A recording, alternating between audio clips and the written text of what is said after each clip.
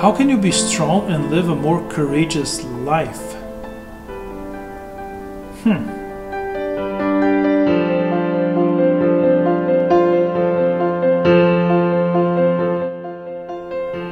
Well, you choose to be courageous. It's a choice.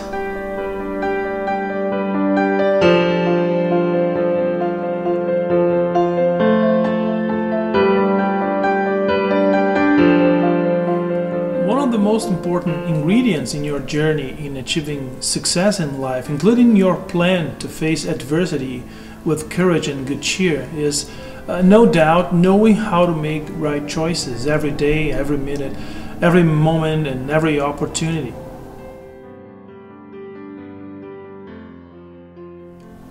They seem to be disconnected and unrelated things, right? Courage and choices. But people are surprised when they start to realize that in fact, in many moments, it is not courage that helps you to make the right choice. But right choices drive you to accept challenges more courageously, precisely because you now know that you are in a position to choose right. And people got to know this. Understanding this connection between choices and courage is essential at this period in human history when we witness the world and the whole society live in a kind of illusory meta-narrative of life. That is, people think without thinking about what they are thinking. And so they come to weird considerations, such as for you to be the main character in your own life story. Anything and everything can, some would say must, be considered a possibility.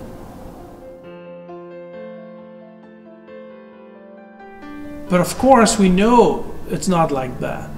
The wrong choices we make are generally not only wrong for a certain point of view. They are wrong because they are not universally right.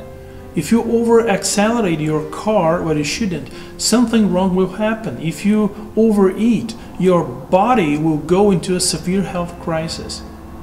And this is not contextual. This is not cultural or based on tradition. This is the reality of life.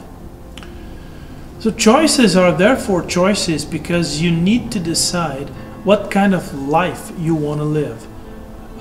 We know we are to encourage one another, but when God himself motivates and encourages Joshua, who had just taken over for Moses, God tells him that he will never forsake Joshua, using the words, "Be strong and courageous." And here's probably one of the best examples of this connection between courage and choices. God reminds Joshua of these words, "Be strong and very courageous." And here there's already the choice element, but look what God says now. "Being careful to do according to all the law that Moses my servant commanded you. Do not turn from it to the right hand or to the left, that you may have good success wherever you go." You see, it's a choice. You gotta make a choice.